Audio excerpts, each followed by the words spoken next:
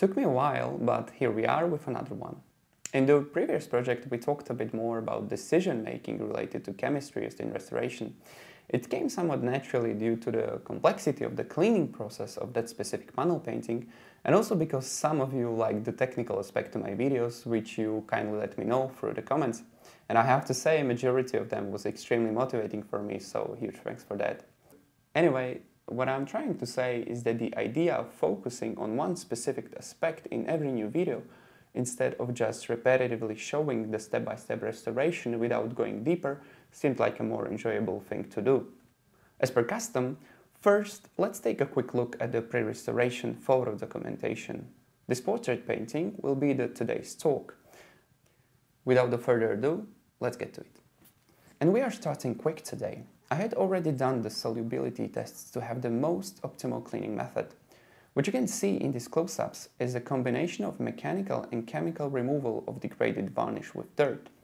Gelled emulsion solvent applied and left to do its magic for a few short moments, upon which a constant switching between a scalpel and a cotton swab dipped in solvent finished the job. I usually try to work area by area, as different pigments might react slightly differently. Like this whitish color, that's the most resistant and safe area due to the high percentage of lead white used. So even on one painting, the solvent agent used or the time or number of applications may differ greatly. The most enjoyable parts to clean for me are bright areas like face, as the difference is most striking. But cleaning will not be the main focus this time around. I'll be trying to show the part of restoration that rarely anyone besides restorers notices. But before we dive any deeper, I know some of you guys enjoy cleaning process very much, so let me indulge you in a short but complete time-lapse of this satisfactory activity.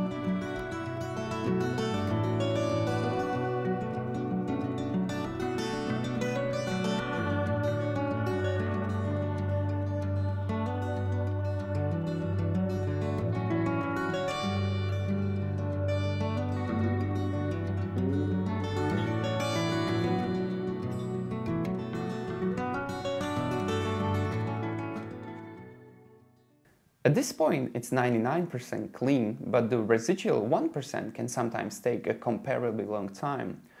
First, it's the residual dirt in the structure of the impastos of the brush strokes, best visible in areas painted with brighter colors that mostly used a sizable proportion of lead white. The best way to address this is with dental tools. And yes, it's very time-consuming, as you have to do it locally. But by no means is it necessary to remove all of it. It's actually what is called the patina, and it's an inherent aspect to all artwork, so making it evenly distributed is the goal. Overcleaning is often underestimated and may end up in an irreversible change to the artwork.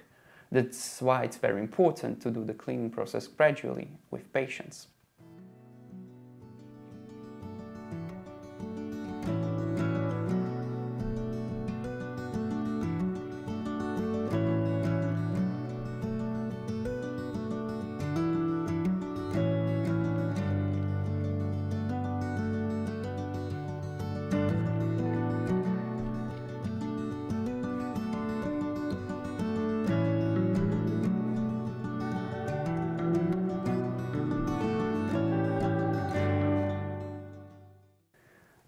It's occasional unevenness of the old layers of varnish that appear as glossy spots. But here it's a combination of that and the heat-activated consolidant I used from the back of the painting to secure the painting layer as its adhesion was compromised. It is easily removable with a solvent, so we do that to avoid gloss differences in final varnish. It is good practice to check the artwork under different angles and lighting so that we don't overlook anything. Now an extremely satisfying part, varnish isolation layer.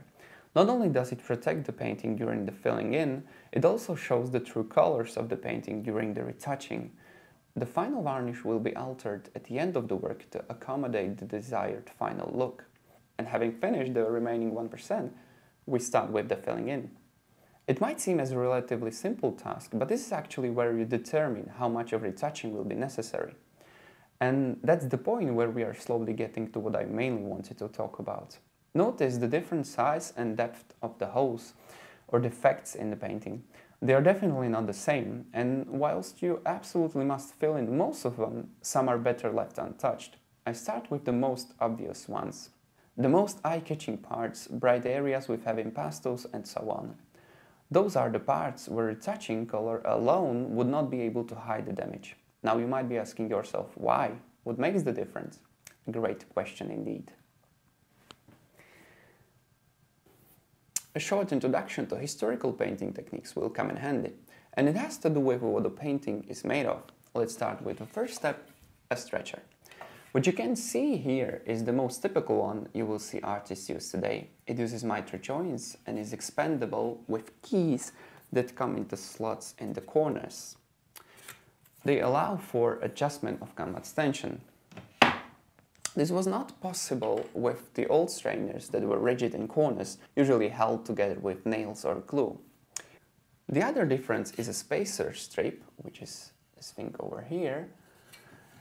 And the purpose is to avoid the stretcher being indented through to the face of the painting, which in practice looks like this. The distinction between the two is best illustrated through these diagrams. First, a profile of a modern stretcher showing how the distancing works. And here, the more simple profile of a strainer which lacks the distancing, which in turn might create the aforementioned problem. But this feature of distancing can also be achieved with a slanted profile, which was also used in the past. The other very interesting type that I used in the past and you definitely won't see today is seen in this reproduction of a painting by A.R. Helder, which is a self-portrait as Zeuxis portraying an ugly old woman and dates to 1685. This type was used for priming and painting as well, but the canvas would have to be restretched to a regular strainer mentioned before when finished. At this point, the chapter would normally continue by talking about specifications on canvases used back in the day, the methods of attaching them to the strainer and so forth, but that would become a huge detour, so we shall skip that for the purposes of this project. Now on to a very important, although nowadays pretty much neglected part, the ground layer. What you can find most often in your art supply store is a already stretched canvas primed with white or black color. The ones used in the past differed not only in color, but also in layers. Some artists would, for example, use 2 layers of different colors type of priming, like Rembrandt or Czech artist Peter Brandl, for example. The choice of color, or rather pigments used for the ground layer, was bound with the subject to be painted or the painting technique itself. In Baroque, they would often use bold ground, which varied from red, red-brown to brown colors. The preparation of such ground layer mixture, or shortly gesso, required chalk, animal skin hide and pigments of choice. Mixture was to be properly ground in mortar with a pestle, then applied with a special knife, as you can see in this page from a historical manuscript and its realistic depiction next. I shall skip the details or recipes for now, as it most likely be included in the videos to come. So let's take a simple look at a stratigraphy of a painting on canvas. We have the stretching frame, canvas attached to it with tags, isolation layer from animal hide, ground layer, paint layer, and final varnish. However, a paint layer may often be a bit more complex. In some paintings, although it cannot always be seen, what follows on a primed canvas is underdrawing, done with a brush and diluted color, sometimes ink, charcoal, and so on. a sketch to determine the composition or to define the subject with simplified lines. Then we have underpainting, which was quite often present in Baroque paintings, and its purpose was basic modulation, often monochromatic or in subdued colors.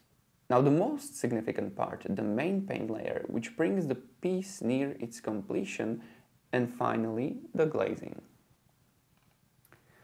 Distribution of materials, or rather colors, on the canvas creates the difference in stratigraphy. This is why a painting which has traditionally been seen as 2D cannot be viewed as such when restoring it. Painting is not flat.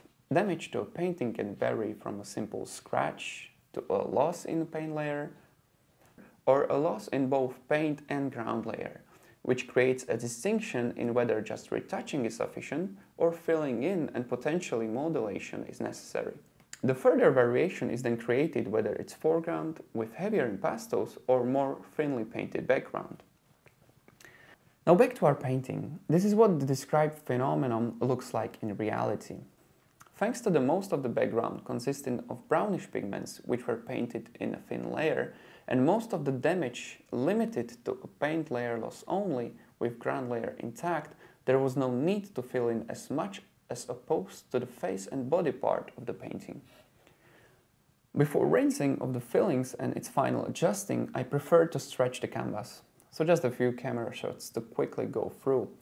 If you recall, the painting arrived without a stretcher, so we had a new one custom made.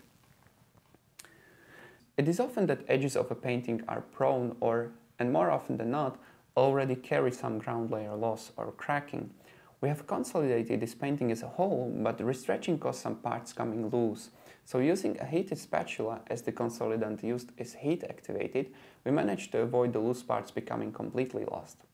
Some more putty around the edges, as doing this before stretching would cause an undesired cracking. Finally, rinsing and structural adjustment of the fillings, using a cotton swab dipped in distilled water. And now enjoy the gradual disappearance of the damage and the painting coming together as a whole.